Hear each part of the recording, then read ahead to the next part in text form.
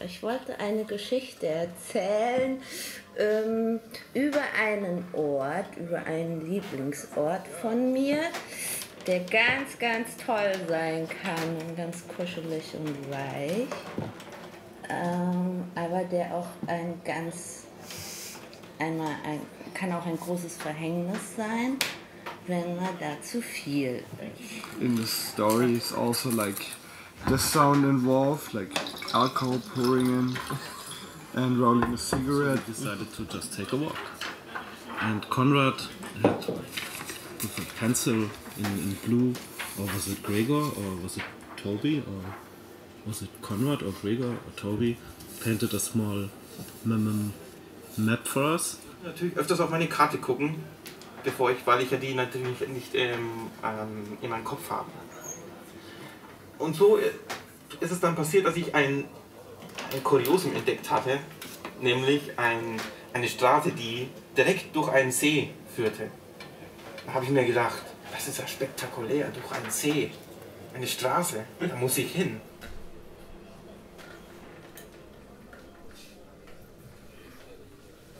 Als ich wieder erwachte und als ich wieder bei Bewusstsein war oder alles wieder bewusst wahrnehmen konnte, wusste ich noch nicht genau, was los war. So all around us was this war scene, like outside. It was nothing like this. Destroyed, abandoned castle on a hill, and you know, I thought that was really cool. First of all, because I thought castles were really cool, and then there was a fire, I think from lightning or something. So castle burnt down. Well, of course it's stone, so it didn't burn down, but all the wood parts, you know, burnt out, and then it was abandoned. So now it's just this like, yeah, I mean, castle ruins, but it's only 100 years old. It's not like from the medieval times, you know. And it was my favorite thing, absolute favorite thing, and I just kind of through and imagine. I don't really. We would always just play up there, and it was the world of imagination to us. There was cupboards and drawers in every bit of the surface, and the windowsills. You know, it would open up in a trunk. There was like doors on the side, and like you could just like. And every time we'd just dig through everything, and every tiny little dust bunny and like mothball was a magical realm to me and my brother, you know? Oh, magical realm. And the great thing about it was that then there's an arcing roof, and then on the walls were these doors that led to a crawl space. Just to sneak in, like yeah, and the thing was that like there was a dresser, and the bed was in the way of these doors. You couldn't get them open. There was one door that you could open, but that was covered, like piled full of trunks and like suitcases and things. And these drawers are like 4 feet tall, you know, because of the slant of the roof. Yeah, I know. Yeah, but to me and my brother, it's like, oh, the dwarves live in there, you know? It's just like this, I'm like, ooh, what's behind this door, man?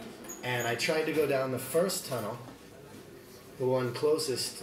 And there was a tunnel, like for water, just a water tunnel, like concrete, made out of concrete, like a tunnel. Yeah.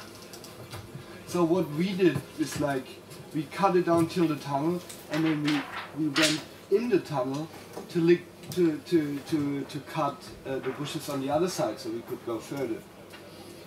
And on the other side was just bushes and nothing. This was our kind of dreamland. Like the grown-ups could never reach it.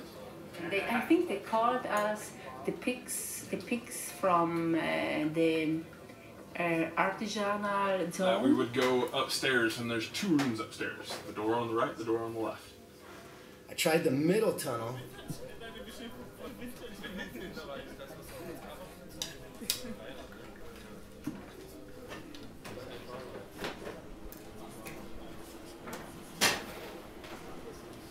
Die Kreise zogen sich immer enger zusammen.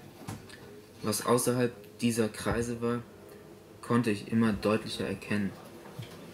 Durchaus auch, woraus diese Kreise bestanden. Manchmal mit einer neuen Information bekam einer der Kreise eine Delle und ich drohte aus der Bahn zu stürzen, zu taumeln. But it was rough. who saved us. He maybe had a compass for breakfast that day. I don't know. Or I think he had. Aber ich sah dann, und der See sah aus wie jedes andere See auch. Nur keine Straße führte ihn durch. Dann erkannte ich, dass ich den ganzen Weg umsonst gefahren bin. Denn diese Straße existierte nicht. Sie war nur ein Druckfehler.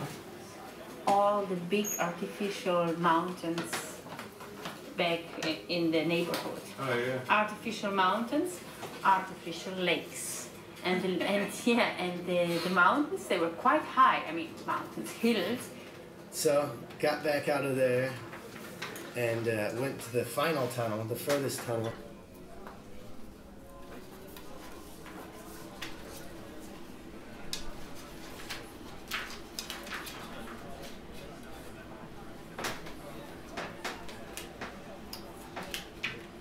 She saw a machine in the forest who picks up the trees and cuts it and puts it on the back, shreds it and puts it on a truck, you know, like to cut, like this huge emptiness and just like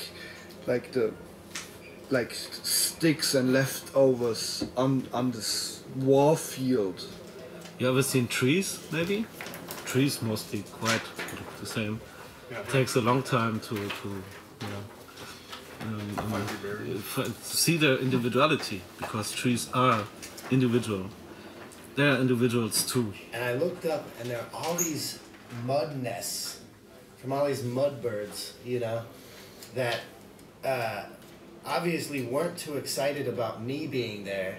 And so they started, even though it was still pissing down rain, were freaked out and started to just come out in droves, and I was watching them all stoned, just amazed by how many little birds fit in each hole.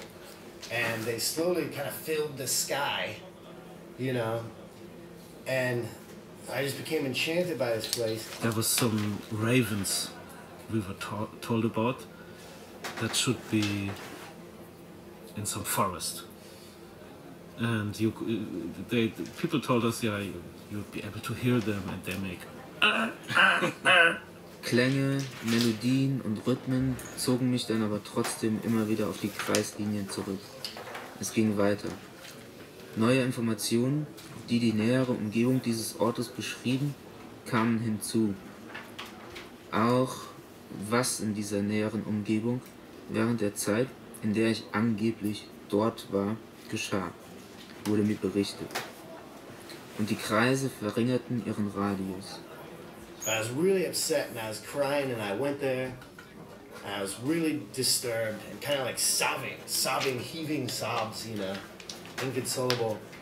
And these dragonflies just started to land on me. At first it was like one, and I kind of was like, but then I kind of just watched it. It didn't leave, and then more and more, until they weren't covering me, but they were landing all over me.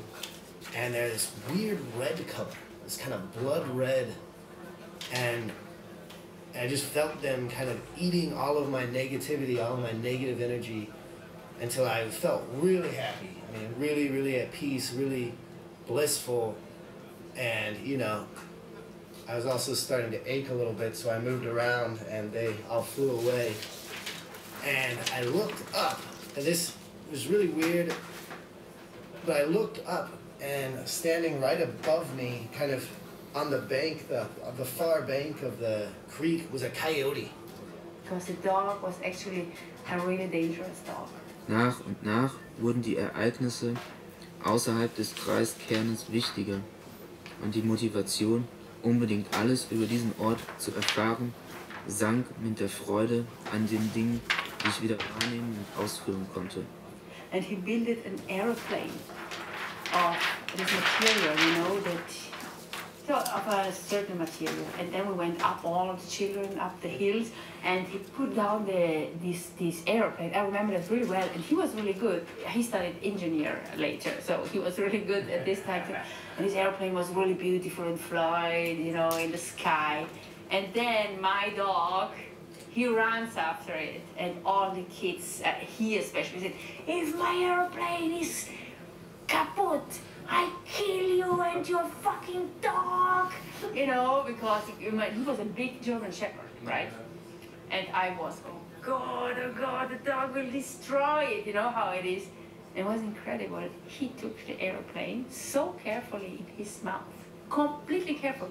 He brought it back and put it in front of his feet. The airplane was 100% perfect. Just staring at me, pretty fucking scared, you know, like he hadn't noticed me because I was being all still, and I was just right there, and he was just right there. Ganz ließ er mich nicht los, und bei Zeiten befinde ich mich auch noch auf seinen Umlaufbahnen. Allerdings scheint mir jetzt doch eines klar zu sein. Dieser Ort trägt keinen wirklichen Namen und besteht aus nichts. Dass ihr von eurem eigenen Schnarchen aufgewacht seid.